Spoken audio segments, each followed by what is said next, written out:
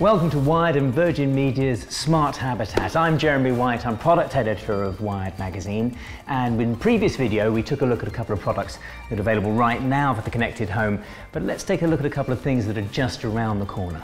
What is the connected home or the smart habitat? The home becomes really, I guess, like an extension of yourself. Everything will just connect to everything else. When you get in the home, the house will recognise you. And it just sort of all happens seamlessly to make your life so much easier.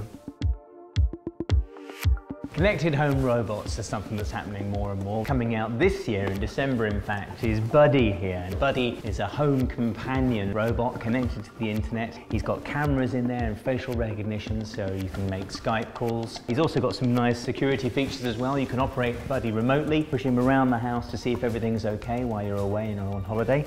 So virtual reality is going to play a big part in the connected home of the future.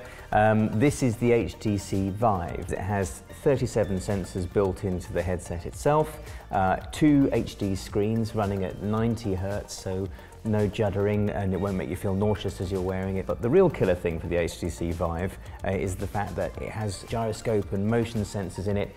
As you move around your living room, you move around the virtual space. This thing is leading the pack at the moment.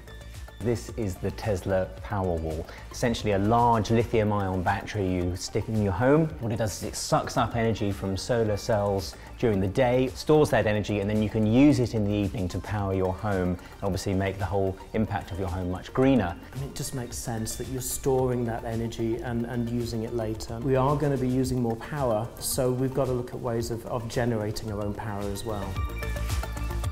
So we can see that the future for connected products will include things like personal robots like Buddy and green systems like the Tesla Powerwall, but plenty more besides. The future will certainly be bright.